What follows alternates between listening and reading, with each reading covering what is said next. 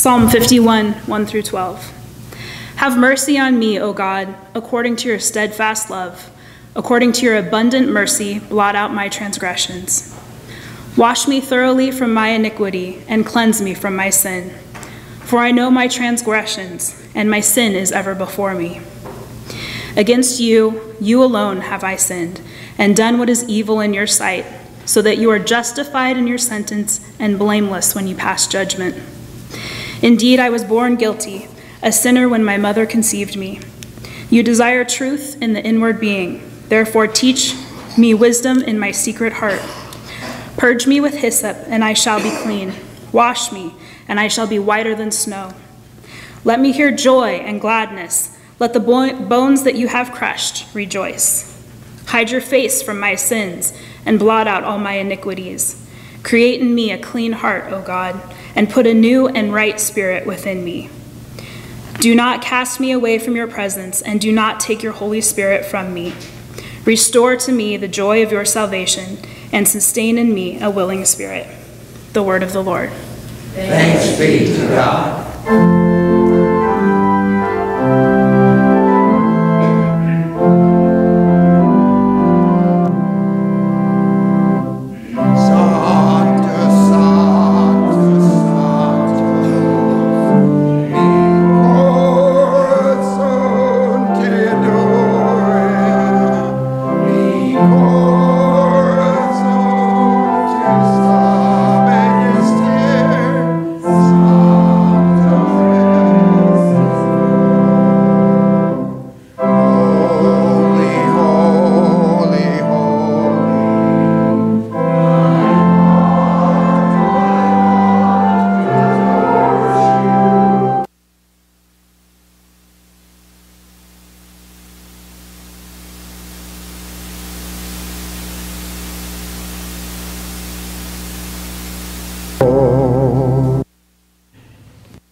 Impressed with your ability to sing those Spanish words. You did a great job with that.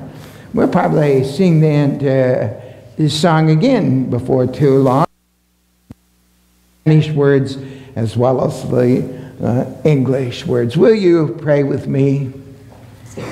Let your Spirit move among us, O God, tearing down any obstacle that would keep us from hearing the healing, helping word that you have for us. In the name of Christ. Amen. I wonder if you've ever noticed how easily some words seem to just disappear from our vocabulary and fall out of common usage. Take the word redemption, for example. When was the last time you heard anybody but an out-of-touch preacher use that word redemption? That word fell out of use when the last of the S&H Green Stamp redemption centers closed, and nobody has used it since. Or take the word sin.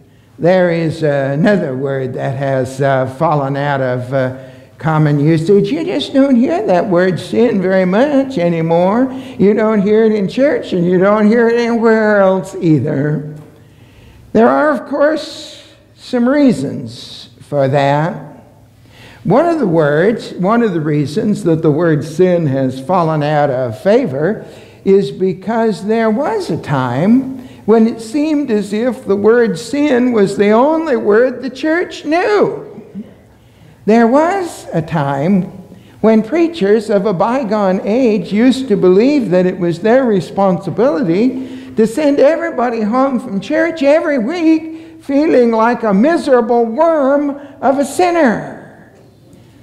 The problem with that is when you treat people as if they were a miserable worm of a sinner, it's quite likely that they will act as if they were a miserable worm of a sinner. And so it has seemed somewhat counterproductive to use that word in that way.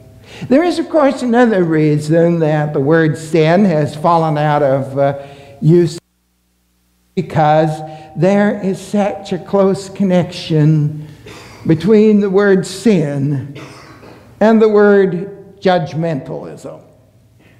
All too often when we do talk about sin, our discussions of sin deteriorate into condemning somebody else's shortcomings and forgetting about our own shortcomings. Well, even though it's the case that sin is not the most popular word in the world anymore, it is also the case that in spite of all of the problems that come from the use of the word sin, Christians need to be aware of the reality of sin and the reality of the power of evil. You can't just pretend that it doesn't exist and hope that it will go away. And I suppose that is why, of all the Psalms in that large book of Psalms, this is the Psalm, the one that was read for us this morning, is the Psalm that provides for us one of the best instruments we have for thinking a bit about sin and the problem of evil. This is a good psalm to help us think about that, because it is a psalm in which the writer does not concentrate on somebody else's sin, but instead acknowledges the problem that he is having with sin himself. Biblical students are pretty much certain that this is one of the Psalms that was written by King David. And they are pretty much of the same mind that the thing that David is struggling with in this psalm is his tryst with Bathsheba and the consequences of that relationship that affected David's own life and that affected as well the nation of Israel. So the psalmist begins by defining that word sin. The psalmist this morning in our text began by defining sin as a pain in humanity's heart. A pain in humanity's heart. This is what David means when he says in that psalm, I know my transgressions, and my sin is ever before me. That phrase, my sin is ever before me, is the one that interests me this morning, because it is David's way of saying that there is no peace in his life because of his sin. There is no peace in his life. Even in the gentler moments of his existence, there is never a time, he says, in his life when there is not a tumult roaring underneath the surface of his life. There is never a time, he says, there's never a time when he feels completely content and at peace. Does that sound familiar to you? It probably ought to sound familiar, because it's the story of your life and the story of mine. The sin in our life keeps us from ever being completely peaceful and contented. I suppose that the Peanuts cartoon gang can help us to understand how that works better than almost anybody else. One day, Linus Lucy had playing all day, and they came back from playing outside, and they come through the doorway, and Lucy hollers to her mother, "We're home, Mom! We had a great time playing outside today. We had lots of fun playing outside today. But Linus is not quite so sure. He says, did I have a good time playing outside today, Lucy? And with her usual cynical attitude, she looks at him with a frown and said, of course you had a good time. Oh, good, he said, because I'm never quite sure. And that's the problem, isn't it? We are never really quite sure. Somehow we're never quite sure that we're getting everything out of life that we ought to get. Somehow it constantly seems to us that there ought to be more to life than we are experiencing. And we have this tremendous desire, this tremendous driving need to discover what it is that we're missing out on life, and then to lay hold of it for our own life. We just never are quite content with the way life is unfolding for us. And that tremendous desire that we have to lay hold of whatever it is that we're missing for our own life, that tremendous desire drives us to do all kinds of things that we know are not right for us to do. All kinds of things that we know are not healthy for us to do. That tremendous desire drives us to do all kinds of things that hurt the people around us. That tremendous desire to lay hold of whatever it is we're missing out on in life causes us to do all kinds of things that damage the creation. Sin, then, is that restlessness that constantly causes us to be dissatisfied. Sin is that constant restlessness that promises us heaven but delivers hell, that promises us light but delivers darkness, that promises us paradise but delivers pain. Sin is a pain in humanity's heart. But that is not the end of the psalmist's understanding of sin. The psalmist understands that sin is not only a pain in humanity's heart, sin is a pain in the heart of God as well. We've already said that biblical students believe that this is King David speaking, and that thing that is troubling him is the aftermath of his relationship with Bathsheba.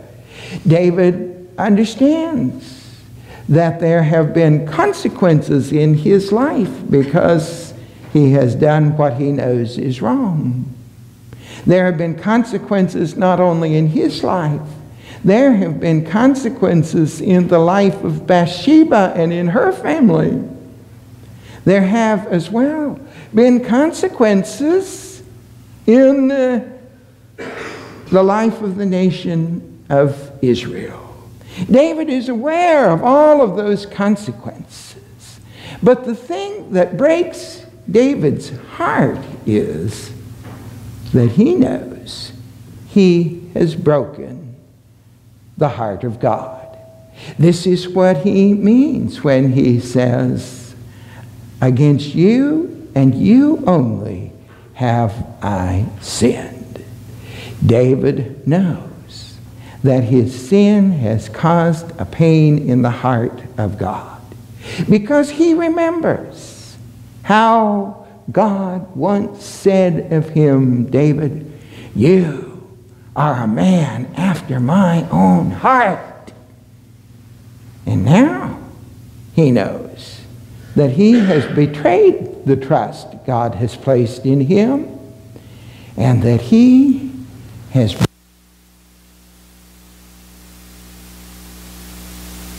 sinned.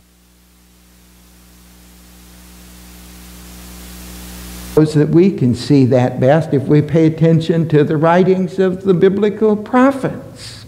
Here, for example, is the prophet Hosea speaking on behalf of God as God views the sin of the children of Israel. And with tears running down his cheeks, he said, "When Israel was a child, I called him out of Egypt. But the more I called, the more he turned from me." Or here is the prophet Jeremiah speaking of the pain that God feels about the sin of Israel and Israel's reluctance to hear the voice of God. And Jeremiah pictures God as saying, if you will not listen to me, I will cry tears in secret because of your pride. Bitter tears will run from my eyes. And here is Jesus Christ himself, the very incarnation of God. He's headed for Jerusalem for what will be the last week of his life there. As he makes his way down the road leading from Bethany to Jerusalem, he comes to a viewpoint. He can see the city of Jerusalem spread out there in front of him. He stops and watches for a while and thinks of what is going to happen there in the city of Jerusalem within the next week. And with tears in his eyes, he says, "Oh, Jerusalem, Jerusalem, how often would I have gathered you under my wing as a hen gathers her chicks? But you would not." Our sin is a pain in the heart of God. Comes then the question, what are we to do about our sin? Is there anything we can do about it? Is there anything we can do about that awful pain?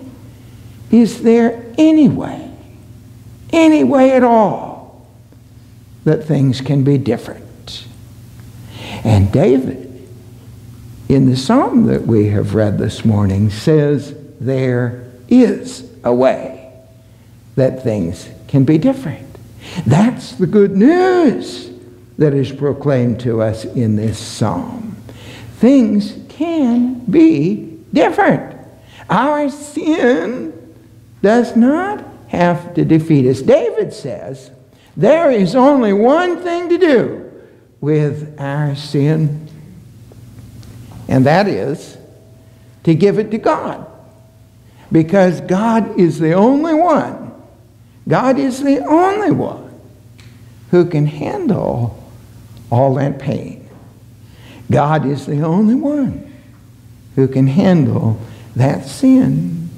Because is that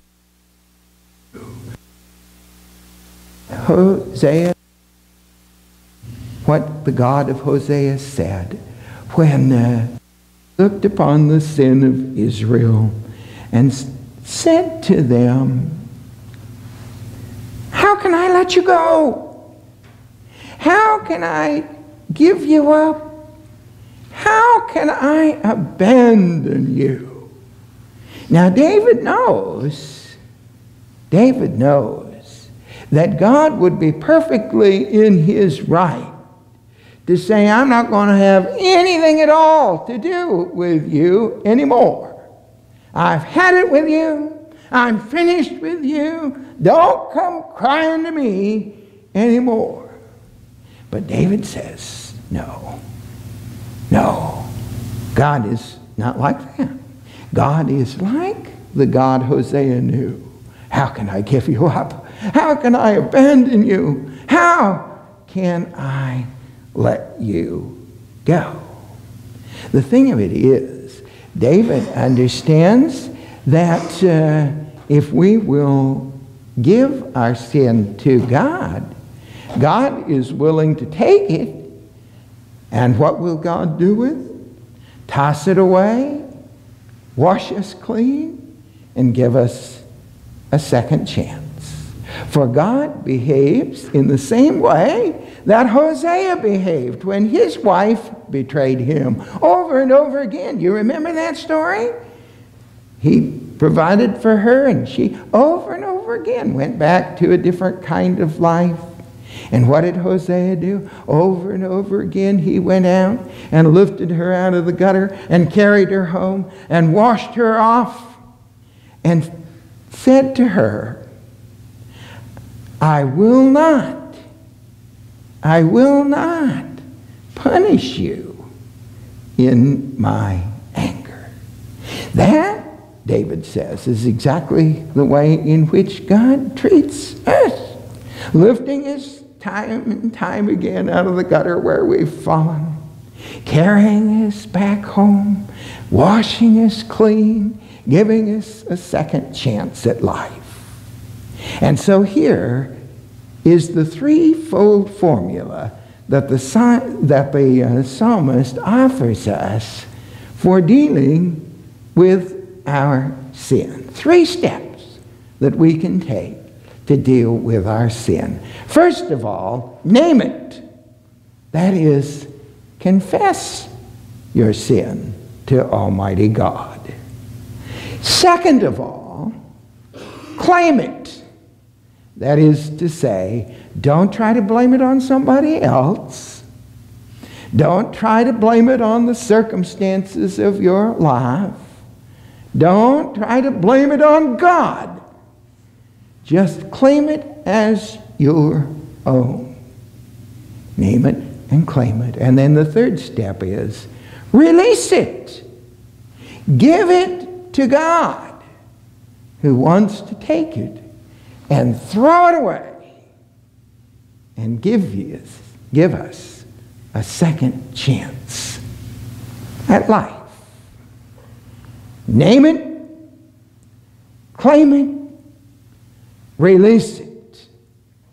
And in that process, you, like the psalmist, will come to know the joy of God's salvation. Let us pray. We thank you, gracious God, that you've delivered us from the power of sin and death and have brought us into the realm of your Son. And we pray that as by his death he called us to life, so by his love he may forgive us and raise us to the joys of life eternal. Amen.